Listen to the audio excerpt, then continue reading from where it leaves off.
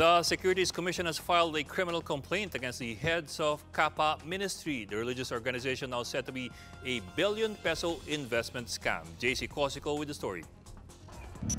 Officials of the embattled religious group Kapa Ministry International Incorporated face another challenge, as the Securities and Exchange Commission on Tuesday filed a criminal complaint against them over an alleged investment scam. The case against Kapa founder and President Joel Apolinario and several others hinge on the organization's practice of collecting supposed member donations in as low as 10,000 pesos for a 30% monthly interest or blessing.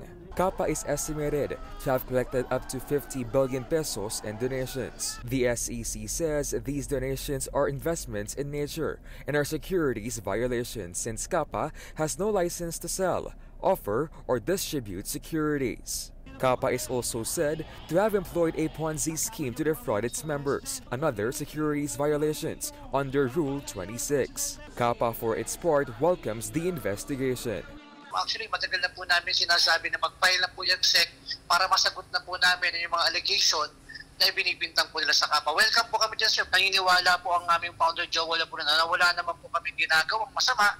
The Justice Department last Friday issued an immigration lookout bulletin order against Kapa's officers and major incorporators. The Court of Appeals 2 weeks ago issued a freeze order on the religious group's assets and bank accounts following the petition of the SEC and the Anti-Money Laundering Council.